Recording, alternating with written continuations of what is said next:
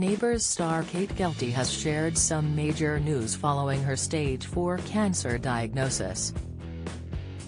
The actress has revealed that she is now cancer-free following her chemotherapy treatment last year, just 4 months after she said she was in a fight for her life after her stage 4 diagnosis.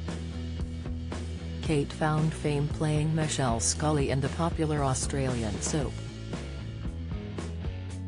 The 37-year-old responded well to the treatment and updated a GoFundMe page, which had been set up to raise funds for her with the good news.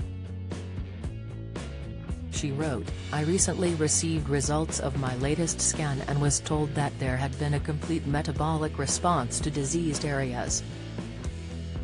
In other words, it seems I am cancer-free." The fundraising page has now been deactivated after achieving its goal. It raised a total of $37,000, which was $12,000 more than its original target.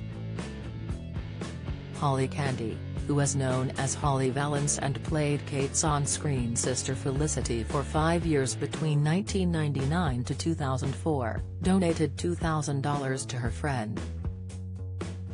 Kate thanked everyone for their support while she went through the difficult time.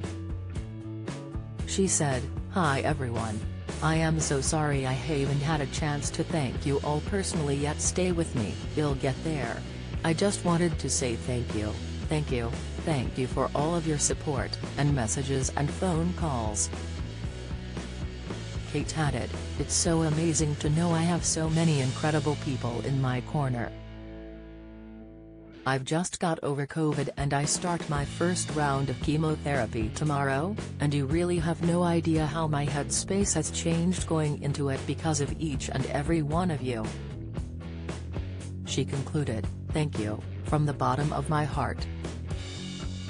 Kate X.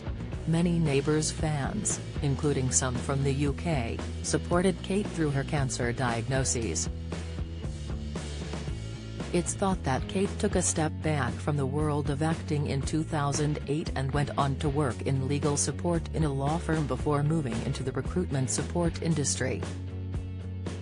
Kate's first acting role was when she was just 8 years old before going on to star in multiple shows.